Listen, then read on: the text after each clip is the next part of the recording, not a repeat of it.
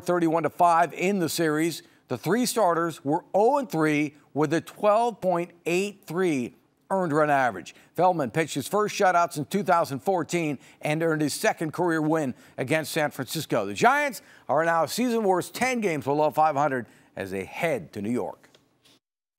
Joining us now from his home in San Jose, Kevin Frandsen, former Giants infielder and host of KNBR 1050, the Audible in the morning. And Kevin, right off the bat, what do you make out of that mess in Cincinnati? Man, that was not what I expected. I don't think many Giant fans were expecting what was going to go on this weekend. The amount of runs that they gave up, the amount of runs they didn't score, it's something that it was disheartening because you thought, just a little glimpse of what could happen. And they go to L.A., win 2 of 3, they get the day off. You're like, okay, we're going to get things going again, and getting swept by the Cincinnati Reds. Not a good way to go. We are 34 games into the season, and that's not quite a quarter way into the campaign. But still, it's a pretty good sample size, 11 wins, 21 losses. And given that we know that Bumgarner isn't walking through that door anytime soon, do you see any reason for it turning around? Only on track record. That's the only thing you could really say, because look at what Buster is doing right now, hitting about 360, but with not that much power going. Mm-hmm. So you can expect more power to come from him. Same thing from Hunter Pence, just from based off the past. And more than anything, they have the track record.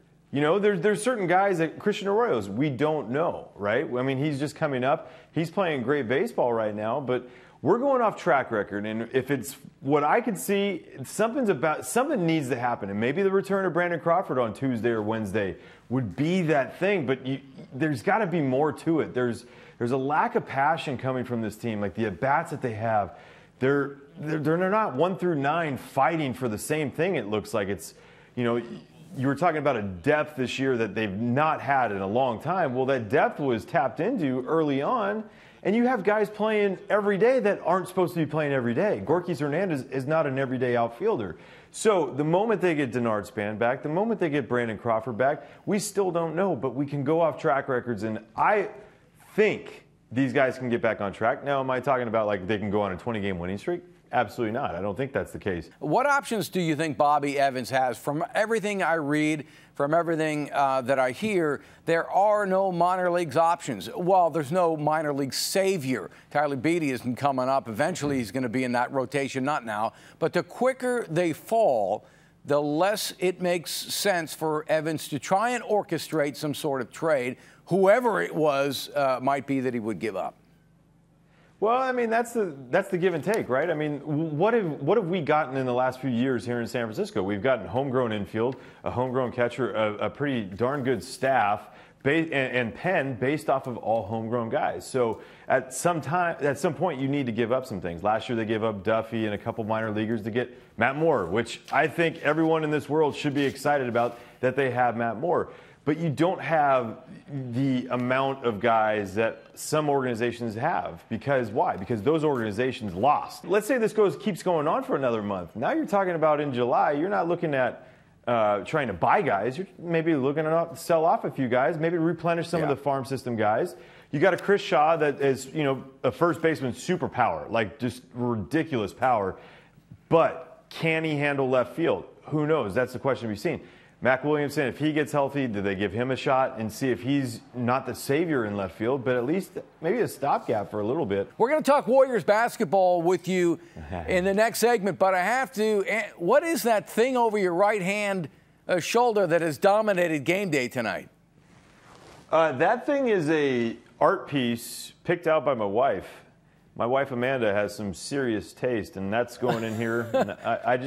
And I haven't even realized until now. I thought it was part of your man. I thought it was part of your man cave. No. Going in the man cave, it would have been a little dark and dreary in there. It's got, not enough Giant stuff for what we want to talk about. Hey, take it from another married guy. If your wife put it up, it ain't going anywhere. Hey, it's great. It's awesome. It's beautiful. Right. Kevin, we're going to talk Warriors basketball in the next segment, so stick around, will you? All right. I think it looks great, really, Mrs. Frandsen. Still to come, could John Daly get his first tournament win since George W. Bush was in the Oval Office? And While the Warriors are taking care of business in Salt Lake, their coach spent the weekend in North Carolina. The latest on Steve Kerr next on Game Day.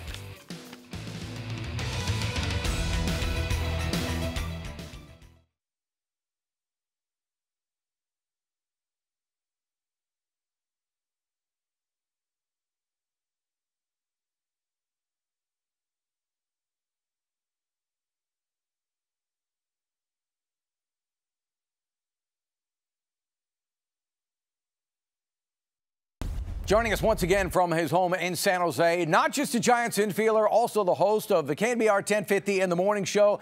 And the big revelation today is that Bob Myers said that Steve Kerr underwent a spinal leak procedure, Kevin, to repair that problem. What is your thought on Kerr not being with the team? I sense there's a void. I know they're undefeated, but also could be a motivating factor. All the Warriors as a team say this is more about Kerr than anything else, Kerr's long-term health. Absolutely, and everyone could sense that this is like win-win for the Gipper type thing, you know?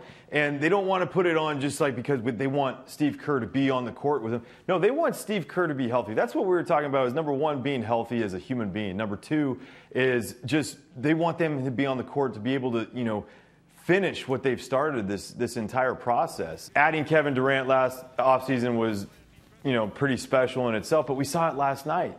Last year when they, you know, Klay Thompson and Steph Curry struggled, they didn't have that third guy to go to really carry them. And look what happened last night. He's the second Warrior player since Nate Thurmond to go, what, back-to-back 25-10 games? That's insane. If you're the opponent, you played about as well as I think you can play if you're Utah. How demoralizing is it, not just for the Jazz, but anybody else that is looking at that game tape from last night? Well, it's got to be demoralizing to the Jazz. I think for like the Spurs or Rockets, they still look at it as a challenge, but let's go with the Jazz right now. I mean, you've thrown everything at them. And one thing that's going on is this team keeps coming right back at you with something new. Look, Zaza outscored Klay last night. That was awesome. And you know, Zaza poking fun at Klay, that's why this team is good, because a guy like Zaza Pachulia, who is a role player on this thing, could go after a guy like a superstar like a Klay Thompson and have fun with it. It seems almost like a formality to the NBA Finals. Kevin Frandsen, you got a lot to talk about, my friend, this week. 10:50 a.m. We hear you earlier in the morning. Kevin, thanks a lot. I appreciate you guys coming.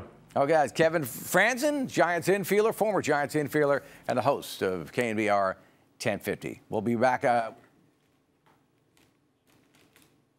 Sound kind of weird. We'll be doing that again.